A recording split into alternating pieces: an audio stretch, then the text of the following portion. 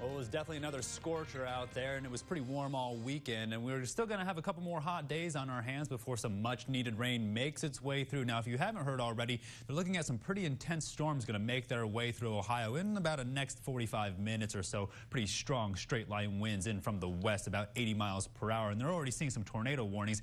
Here in the Concho Valley, though, we're just tracking those temperatures as we drop back down into those lower 70s last night, like we will tonight, and then we made a good 30-degree run up into those triple digits today, and we're holding strong at 100 degrees. Usually when we're under the influence of high pressure, we're looking at a good 30-degree spread, and then as things sort of cool off towards the evening, you know I'm looking for that 10 degrees. Right now we're looking at those temperatures across the entire region. 100 degrees here in San Angelo, everybody else at 97 right now. That's not a typo, definitely 97, but of course holding on to about 4 degrees across the entire region. You can see everybody else in those upper 90s across the entire region, except for Robert Lee and Ballinger definitely joining us up in those triple digits. Things have dried way off as we continue to deal with some of this sweltering heat and that high pressure, where everybody else is seeing record temperatures, if not fires being broken out across areas like California and Idaho, slowly pushing off towards the east. As we can see, those dew points are in those 20s and those 30s, even in those lower elevations, while those dew points are pushing around those 60s and those 50s, pretty consistent across the entire region. Of course, we're looking at the upper level pattern as we start to track some of these stronger storms and these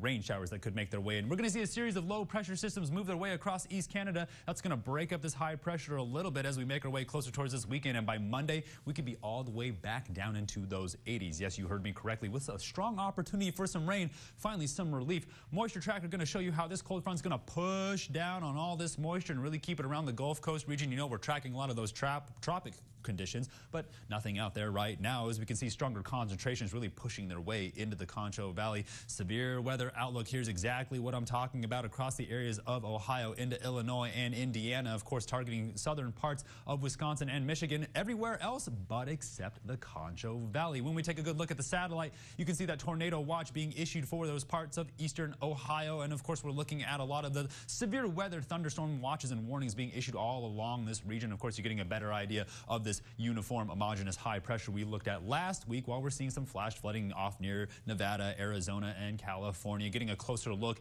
at the Concho Valley, when I'm showing you absolutely nothing but hot temperatures. The Futurecast is going to show you as we make our way through this week, we're going to start looking at some of this cloud cover really push its way in from the north. Of course, around that Abilene area by about Wednesday, Thursday, we can start to see some of that thunderstorm activity push in.